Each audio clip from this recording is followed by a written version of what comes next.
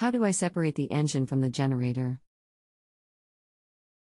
What's the make and model of the generator? And can you guesstimate how old it is? Onan Model 6.5 NHE1R/26100A. Do you plan on doing the work yourself? Yes. Anything else we should know to help you best? Nope. Serial hash.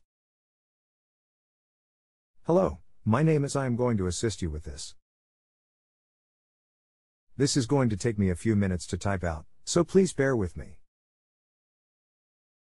Okay.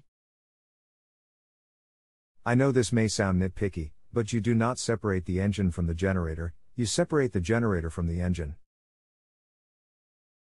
This is a fairly complicated unit to separate, so make sure you take good notes, and/or pictures during disassembly.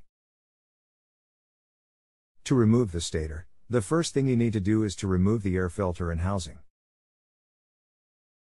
Next, remove the brush block. If you do not, you will break the brushes on disassembly. Now remove the starter. Remove all ignition wiring that runs across the top of the stator housing.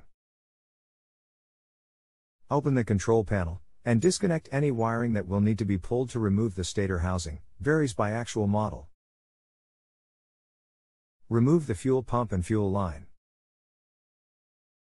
Slide the genset to the edge of the bench, so you can remove the 2 stator housing vibration bolts from underneath the genset. Depending on the actual model, they will either be a T55 Torx, or a 9/16. Be very careful not to pull the genset off the bench and drop it on yourself. Lift the end of the genset, and set a piece of board under the generator to engine adapter. A piece of 2x2 works great, to keep the end of the genset elevated. Remove the 4 stator to adapter bolts. In the end of the stator housing, you will see some pre-drilled holes around the bearing.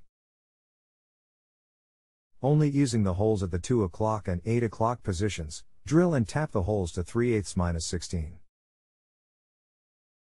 One of the holes really doesn't need to be drilled, just tapped. Attach a puller to the end bell, and pull the end bell off. As you are pulling the end bell off, you will see the housing pulling off the rotor bearing. This is normal, as the bearing is glued to the rotor shaft. When pulling the housing, be careful not to let it drag across the rotor, so it doesn't damage the rotor and/or stator windings. Once all of that is done, then you can pull the rotor. To remove it, loosen, but do not remove, the rotor through bolt about 1/4 of an inch. Using a dead blow hammer, or engineer hammer and block of wood, turn the rotor so the steel laminations are facing straight up. Do not use a steel hammer directly on the steel rotor laminations, or you will damage the rotor. Also be very careful not to hit the copper windings, slip rings or bearing. Squarely and sharply strike the steel laminations 4 or 5 times. Turn the rotor 180 degrees, and whack the other side a few times. Turn and whack, turn and whack.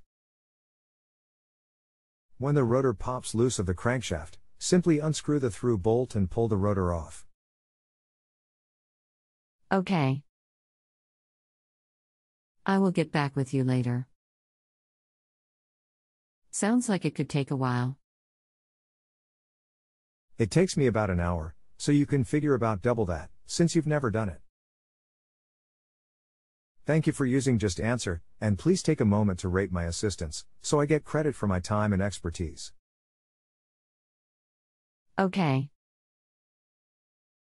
Thanks, Hank, I sure will. Okay.